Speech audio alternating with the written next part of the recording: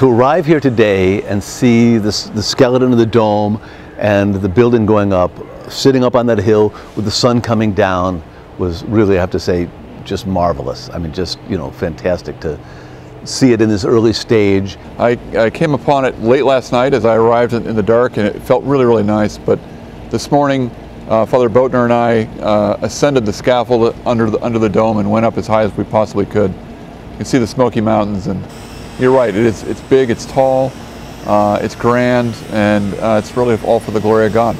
You know, we spent the morning looking at the site and talking with Father and imagining what the interior would be and what the process would be, and then to have them come and more or less verify that our direction was appropriate and to get their input, it's really quite inspiring.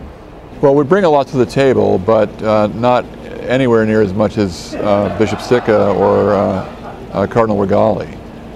These are eminent men in the faith, and their knowledge of the faith and the church history is very, very deep.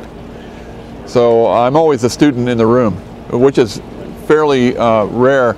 I'm normally expected to, you know, hold forth on all things architectural and liturgical and church historical.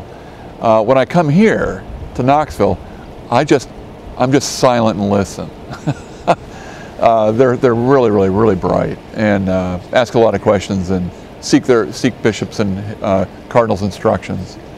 And it's a real delight to work with and for all of them. Father Boatner is absolutely magnificent. Brings a completely different approach to the design, to the table, and it's being manifested right here in the Cathedral Church. It's bricks and mortar. How do we animate it? How do we give it life?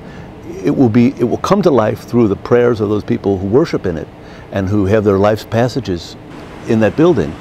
So that's a kind of solemn responsibility on my part to create the environment where something else can take place, where the higher can be found. And that's a big undertaking.